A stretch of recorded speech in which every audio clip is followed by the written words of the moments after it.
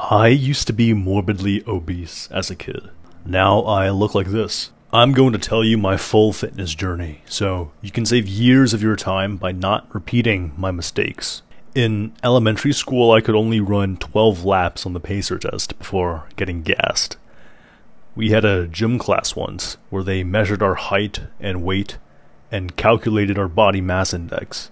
I remember getting this little folding pamphlet with a horizontal colored bar that showed us our BMI and how unhealthy or healthy we were compared to kids in our own age group.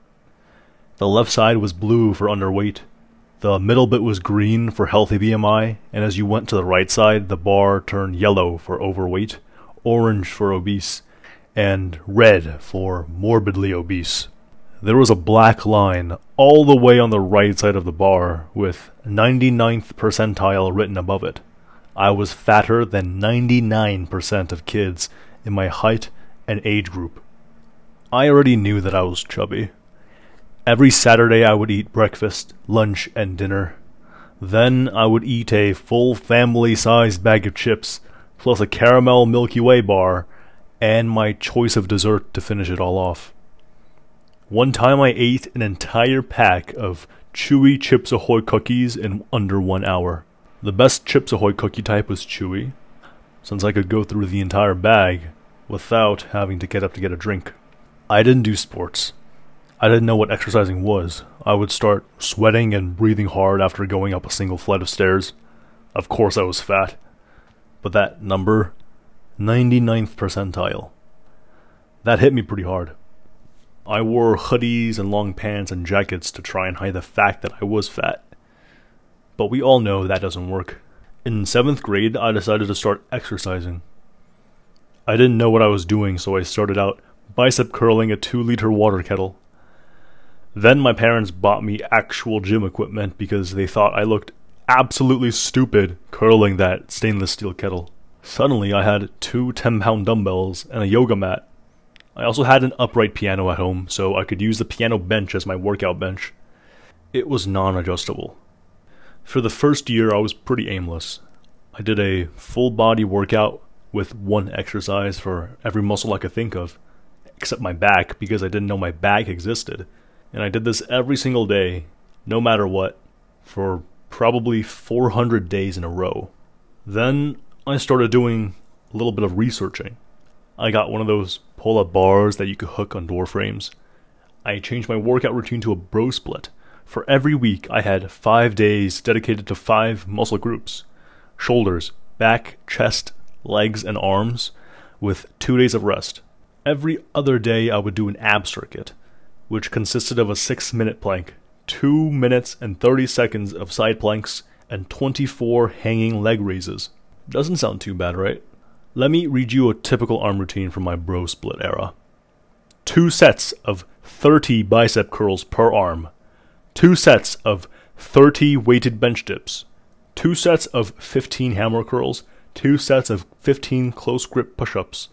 2 sets of 20 Zotman curls. 2 sets of 20 lying tricep extensions. And to finish it all off, 2 sets of 15 wrist curls and wrist extensions. Every session would last for around 90 minutes to 2 hours. I followed this routine for 4 years. Now that I think about it, this routine was absurd. I was making some gains at the beginning, but I reached a plateau after 2 years. Towards the end, I was doing so many reps for each set that I was unable to fully extend my arms because of tendinitis. But I was ignorant, and I really wanted to be fit, so I kept going. Quarantine hit, and I took a 2-year break from exercising. Everything changed when I got access to actual gym equipment after I started college. I was still using the same bro split routine, still taking every single set to failure, but with the addition of heavy compound lifts while trying to cut calories to lose fat and not getting adequate sleep. This didn't work out. In 1 semester, I tweaked my lower back 5 times, messed up my left shoulder on a bench press, and both of my quads would cramp at the same time when I tried to go downstairs.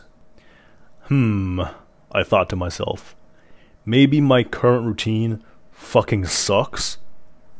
I had too much junk volume and too little recovery time. Instead of 2 days of rest a week, I changed my routine to 4 days of rest and dedicated 3 days per week to the Big 5 compound lifts.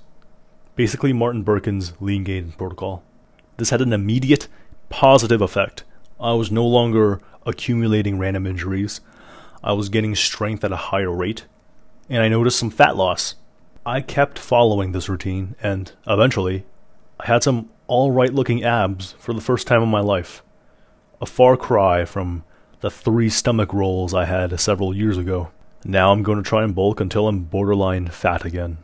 I know my fitness journey was way too long because I was ignorant and wasted so many years of my life training without intent. I really recommend you read Fuck Around Itis by Martin Birkin. It seriously saved me so much time and resulted in more gains. Yeah, that's my full fitness journey. I hope it was helpful, at least a little bit. Thanks for watching. Bye-bye.